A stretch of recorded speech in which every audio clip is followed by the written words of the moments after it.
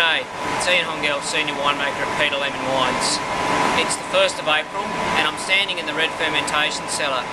And one of the things that we do during fermentation is actually run off wine out of the tanks and do barrel fermentation with the same wines.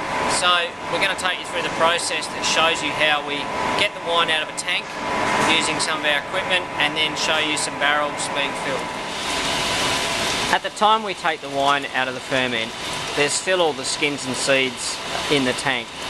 So to separate these, we use a piece of equipment which is an Archemedial Separator. But we like to call it a coffin, because when it really gets going, it looks like it's bleeding blood from a horror movie.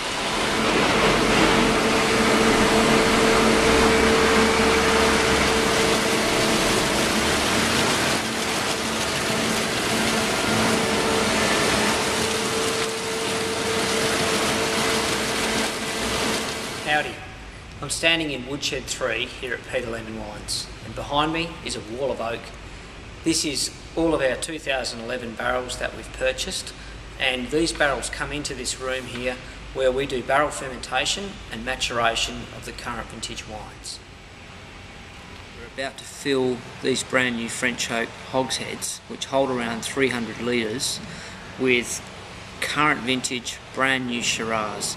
So this is the first time that we put wine into these barrels, and they're going to be fermented in these barrels, which will help extract the flavour out of the wood and into the wine, and it gives it that lovely vanilla and sometimes coconut characteristics that you see in Shiraz. These barrels, they smell fantastic.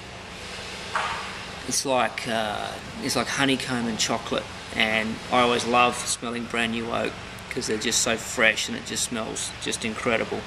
So we'll go and have a look what it looks like to ferment in some kegs. So here the guys have filling spears, and they're very carefully filling the barrels up to about 3/4 full, so that the wine can ferment in the barrel without it overflowing. Obviously there's still some bubbles and gas during that process, so they just bring them up to about 3/4 and move on to the next barrel. You can see there it's not quite full, but the bubbles from fermentation, that little bit of headspace just gives it room.